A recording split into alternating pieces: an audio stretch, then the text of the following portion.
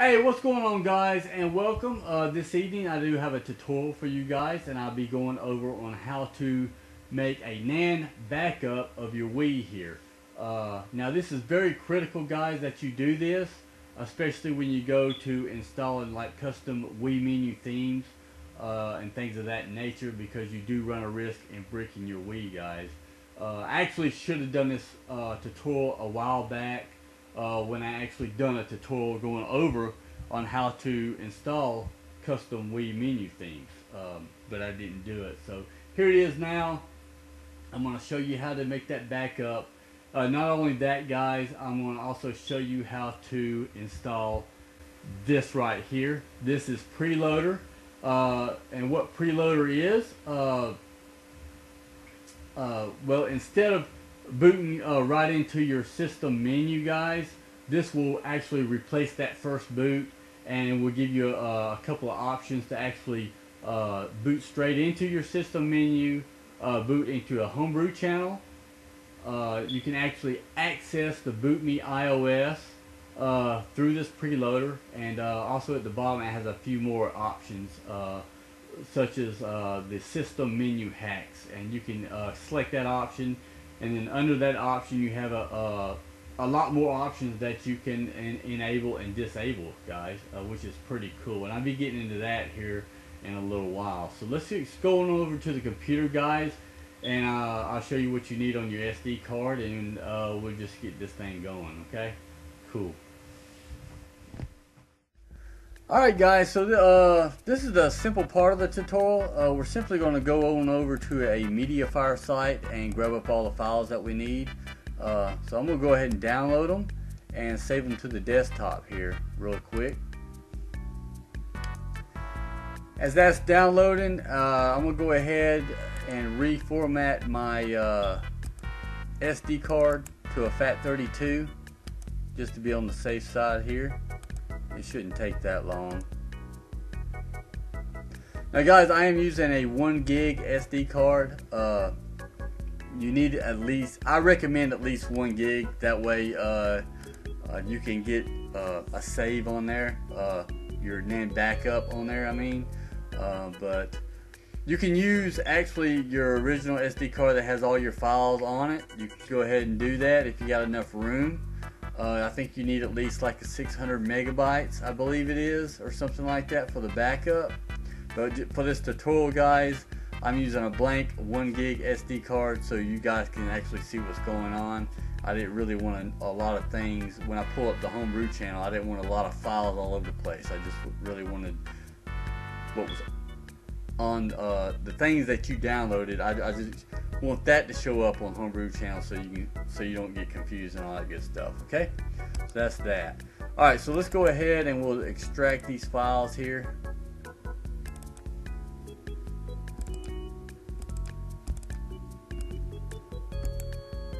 We'll just go ahead and cut them, and we'll paste them right onto our SD card here.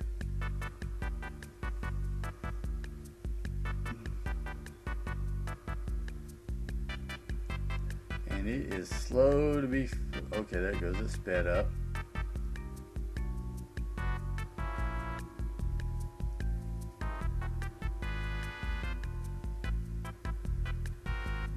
Okay, so here we go, guys. In our apps folder we have the Priiloader, also the Priiloader for Motion Plus only. Now what you can do, you can take these two files, the boot.dol and the icon right here, and you can simply put them in this folder here. Just replace this boot.dol and the PNG file here if you want. But I'm not going to do that. It's not really necessary. This WiiMod, this is what it's going to allow you to actually install the WADs, like a batch file WADs, and I'll show you how that works. It's really good for batch files, really. So I'll be getting into that. But here's all your WADs. Guys, you do not have, this is totally optional. If you have these installed already, don't reinstall them. You don't have to do that, alright? If you don't have them, of course you'd want to install them, but I believe if you reinstall them, if you already have them, they may mess with your settings. I'm not sure. I can't be totally positive about that, but you run a risk, as far as I'm concerned, it will mess with some of your settings on your Wii. I'm okay, but okay, I'm just gonna shut up about that. I'm not really sure, you guys. If you do already have them installed, I wouldn't risk it. All right, just if your Wii's running fine, just skip that step altogether. I would. All right, so let's go on over to our Wii, guys, and we'll get to installing the preloader, and I'll show you how to make a backup real quick. Okay. Alright guys, so let's get right into this. It shouldn't take very long from here, really. Let's just go ahead and go into our homebrew channel here. And my pointer is going crazy here, guys. I don't know why. My Wii remote, my red one, just totally quit on me. I don't know what happened to that. Now I'm using my white Wii remote here.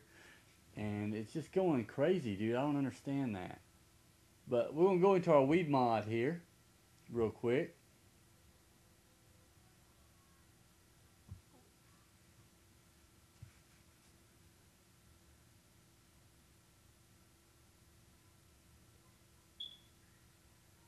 Okay, so this is Wii mod version 3.2. You can use your D-pad on your Wii remote to scroll down. You want to go to WAD Manager and hit the A button. Okay, that'll bring up all your files in that WAD folder. If you look at the bottom, it'll tell you what each button actually does. The A button is to proceed. In other words, you can install one WAD at a time if you want. The plus button or the positive button will mark for batch install. The number 1 button will install all WADs in the folder.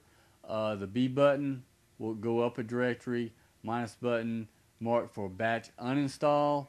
Number 2 is file operations. So yeah, like if you want to say mark for batch install, hit the positive button, scroll down to the WAD folder and hit the positive button. As you can see down the left hand side, they're marked in green. They're checked off in green there. And you can simply hit the A button and install every one of them if you want. But guys, remember, this is totally optional. As for me, I've already got them installed, so I'm not going to risk reinstalling these things. So I'm going to hit the B button to go back out, and I'm going to hit the home button to boot out of WiiMod. Okay, so we want to go to Priiloader up here and go to load. And again, down here at the bottom, it'll show you what the buttons actually do. Now, if you press the plus and A button at the same time, that will install or update the preloader. If you press the minus and Y button, this will remove preloader and restore system menu. If you press home and start, that's if you chicken out and you want to quit the installer, pretty much. But I'm going to go with the plus and A button at the same time. And that should install it. Update done, exiting to loader, waiting 5 seconds. And it should boot right back into the homebrew channel like it just did. And what you want to do now is go to shutdown. And once we shut this thing down, guys, what you want to do in order to get the preloader, hold in the reset button and hit the power button, but continue to hold the reset button until preloader shows up. Alright, so that's what we're going to do real quick.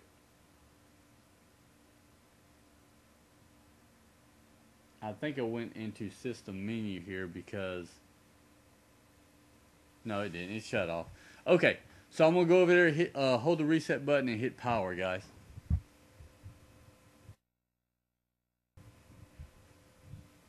Okay, so as you can see, this is our preloader here. We're going to use the D button to move, to scroll up and down to the different options. Now you can actually go ahead and boot into the system menu if you want.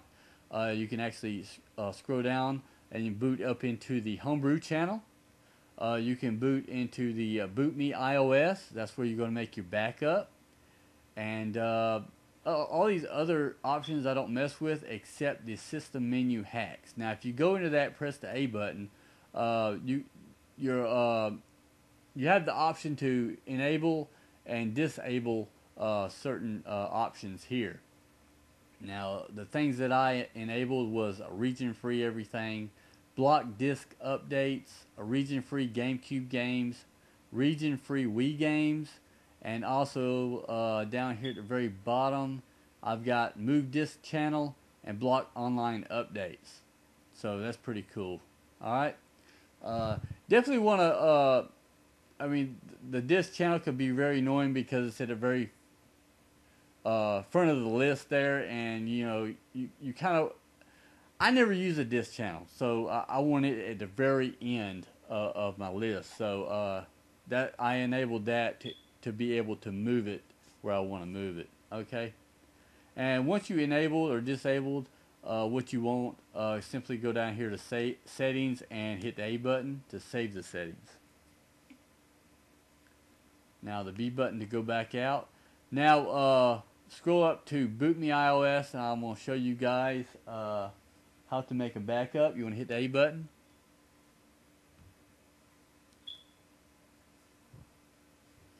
Okay, from this point on, guys, you can't use any controllers whatsoever. You have to use the buttons on the Wii itself. Now, to scroll through the different options, you would mash the power button. Okay. To go into an option, to select an option, you hit the select button. Or, I mean, not the select button, the reset button. Okay. So what we're going to do, I'm going to go over there and I'll show you where you would make a backup at. Okay. Alright, so I'm going to use the power button to scroll over to the little gears here, and I'm going to hit the reset button to select that option. Okay. So the first two options here, guys, the green arrow is to actually make the backup. It will make a NAND backup onto your SD card. This second option here, the red arrow, if anything should happen to your Wii, like a brick or whatever like this, you would actually use this to repair your Wii with that NAND backup. All right. So what we want to do, we want to scroll back over to the green arrow, and we want to hit the reset button. All right, and that will start the backup. And what it's going to do, it will go across so many times until that whole big old square there is green. Now, as it's coming down, there will be some black blocks, and that'll be errors. But don't worry. Once it gets down to the bottom, it will go back up and rescan or go back over it and fix all them bad blocks. So just be patient. It does take a little while, and I'm going to skip this part, guys, because yeah, it's going to take a good maybe 10-15 minutes probably. I don't know, but I'll be back when this is done. Okay.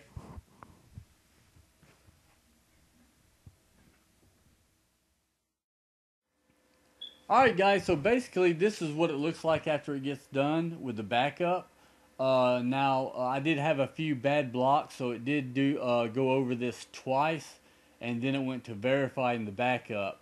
Now, you can press the start button to skip the verifying process, but guys, that would be a very bad thing to do. You want it to verify the backup simply because you need to make sure that it is a good backup. Because if it's not, you might as well not even have a backup at all, because if something goes wrong with your Wii and you have a bad backup, well, guess what? You're still going to be stuck with a bad Wii system. So verify your backup, guys. Let it do its thing, okay? Now, after it verifies, it says verify succeeded. It says hit any button to exit.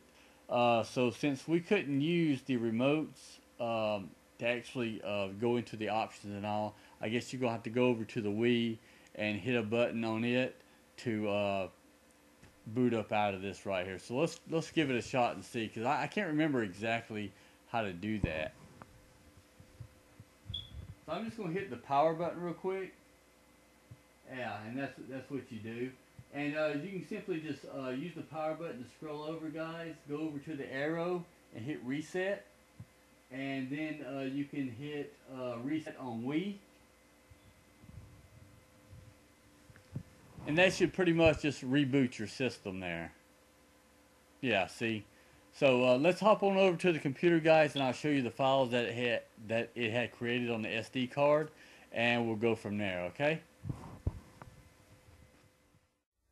Alright guys, this is the final part of the video. So let's check out our files that were created on our SD card here. I'm going to go ahead and put it in.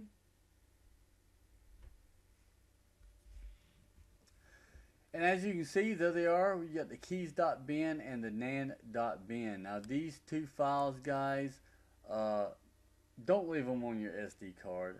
Take them off. I actually make a folder called whoa, hold up, let's go in. I like it in capital letters. We back up. Actually, let's rename it to we NAND backup. How about that? And let's cut these bad boys here out.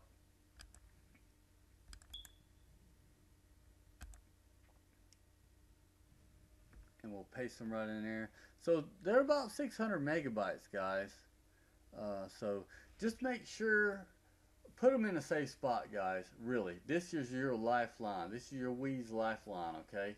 So if anything absolutely goes wrong, you have no worries whatsoever, alright? So make sure you put them in a good spot, alright?